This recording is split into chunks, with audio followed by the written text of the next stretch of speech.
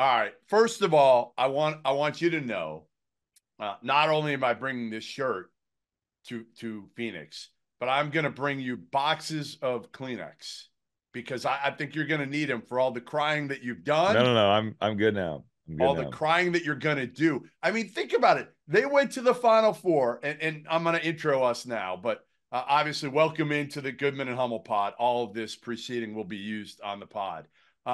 They went to the Final Four, and the waterworks from Robbie Hummel were coming strong. What will happen if they win the whole thing, Rob? There's no way you're going to be able to contain yourself. Yeah, well, no, I think I will. I think I will. How? You couldn't, you broke down. But it was more so about what Coach Painter was saying. I was very happy, obviously, but it was in talking to him and hearing what he was saying. He was saying really nice things. Yeah. And I have the utmost respect for him. So yes, of course I'm happy that we won. And like I wasn't like crying on the air. I wasn't like sobbing as Kevin Kugler wrapped it up. It was more so when Coach Painter came over. I guess it really started. Paul Lusk came over and gave me a hug. Yeah. And Yeah. Coach Lusk recruited me, and then Elliot Bloom came over, and that's where, the relationships. And I also am so happy for all the dudes on that team because I know that what they've been through and what they've heard for the last year and everything you go through, even like morons like you that are making up every reason why they can't win. Oh, they don't shoot it good enough. Then they're the best shooting team in the country. Oh, they're not tough enough. How did they shoot it yesterday? Yeah, and they still won. Even with their concern, they still won the game. I'm just saying. You said, I don't know if they'll make them when they matter. Did Lance Jones make it when it mattered? He did. He also had some, not great shots early, but he made a big one late, a huge one late. Oh, did you want to bench him so that our best guy on Connect wouldn't play in the second half? Listen, I can't believe. See, but this is where I'm talking about. Like, there's been I saw, you see all these narratives, and I'm just surprised at how much people hate Purdue, from like just random. I feel like a lot of it might be based on you and how you treat me. I think a lot of people out there don't like you anymore. Wouldn't that be a plot twist? Rob bullies Jeff, so therefore we don't like Purdue. All right, can we get to, though, honestly, a serious question? What do you think that meant to Matt Painter? Because he's gone through a lot here, dating back to obviously you and your knee injury. I think me putting him in the hot seat after 2 really bad years that people were wondering, maybe going to Missouri. We talked about that. You and I have talked about that over and over the years, and how worried you were he was going to Missouri at that point because it was real. Like there was some real. My goal during that time was to guilt him as much as possible into not going to Missouri. It worked. Can I shame him into staying by calling him every night and asking for an update? No, I mean, I think for him, I don't feel like he needed, from a personal standpoint, to feel like he was validated. I think he knows he's a really good coach. But I think for everybody around the program, when you play for him and you understand how good of a guy he is and what he does for not just Purdue, but all of college basketball by doing stuff with USA Basketball, by doing stuff with the NABC and all the stuff he does on the committees, he deserves to be recognized up there with the best coaches. Yeah. But for whatever reason, we've established that and I think it's because all the best coaches, or not all of them, or a lot of the best coaches have made the Final Four, right? Like that's what they've done.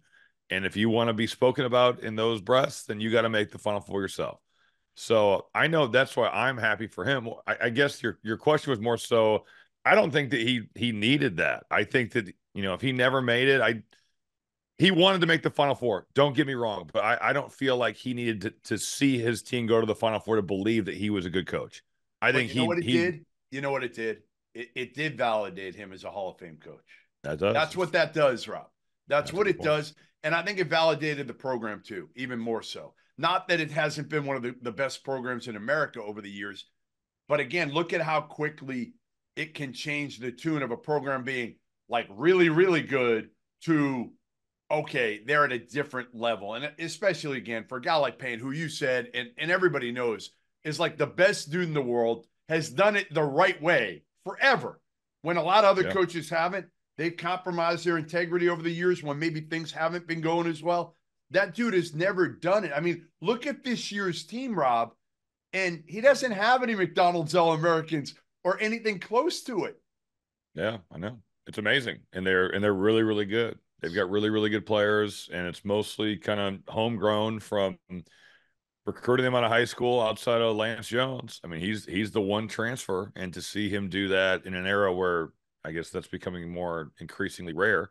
Yeah, it's pretty remarkable. But still, like, that those dudes have just, and Coach Painter talked about it plenty the whole season, and even in his post-game interview last night with CBS or whatever channel that was on, TBS, TNT, wherever the game was. They had to sit in this, as he said. We've had this feeling for an entire year, and a lot of guys would wilt. That was an iconic performance from Zach Edey.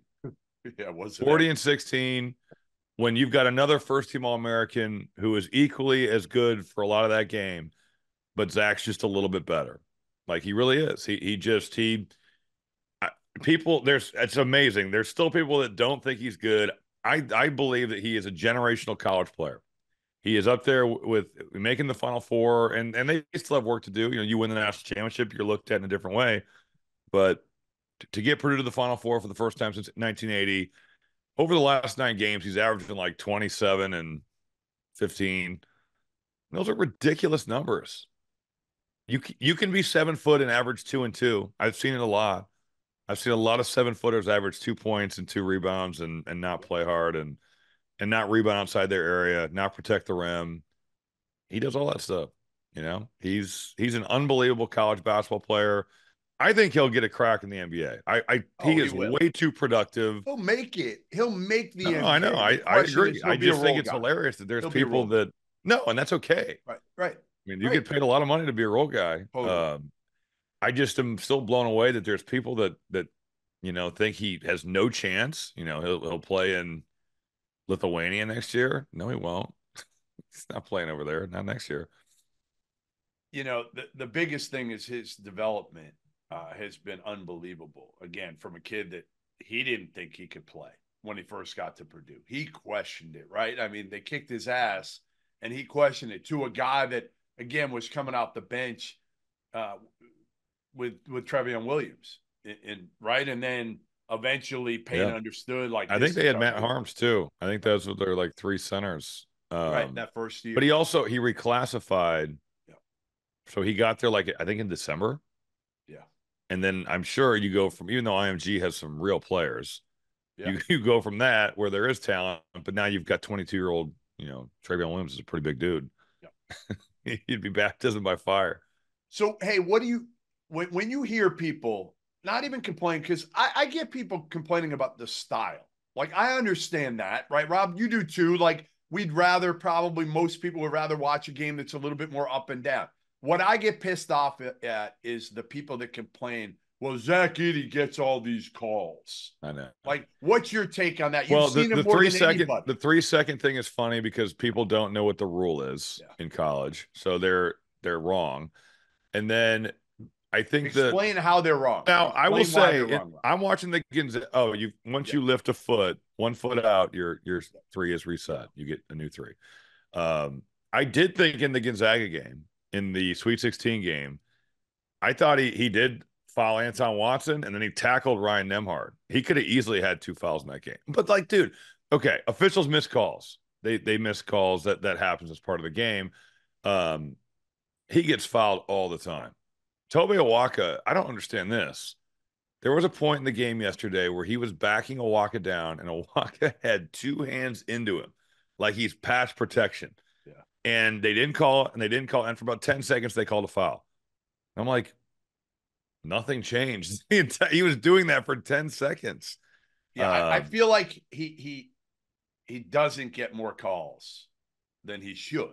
He should get more. He doesn't. But here's the thing. I've always felt like the best players get more calls because they put more pressure on, whether that's Evan Turner putting substantial pressure on the rim. Yeah. He will generate calls. He's Dalton good. Connect. He's Even strong. Dalton Connect. Right. Dalton Connect will get calls. He puts pressure on you in transition. Right. Edey is going to put severe pressure on you in the post because he's bigger, he's stronger, He's got a good skill set. In order to survive with that, yeah, like Toby Awaka is 6'8". He's guarding a guy that's 7'4". Right. That's good. So I'm just blown away when people were like, well, why are the fouls not even? Well, Tennessee is 275th in fouls per game. Purdue is 13th. Right. That's one thing. Zach Edey leads the country in free throws attempted, free throws made, and personal fouls drawn. It's not always going to be even. Just because Tennessee plays Purdue doesn't mean that it's going to be an even number. I think Tennessee was like 8th and 9th in the SEC in free throws made, free throws attempted. So they shoot a lot of threes. And do refs miss calls? Yes, they do. On both sides, they are going to miss calls.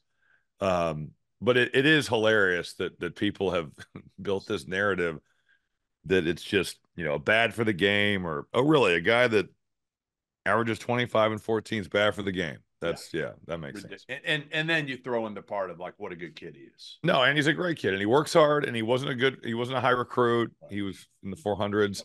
Some of it to me is funny too, where you see people that have like played the game with other big people, and it was cool then, but now it's not. Right. It's changed. I mean, again, like, let's face it. It was cool when your team was whooping up on people, but now you say, no, I don't think it's good anymore.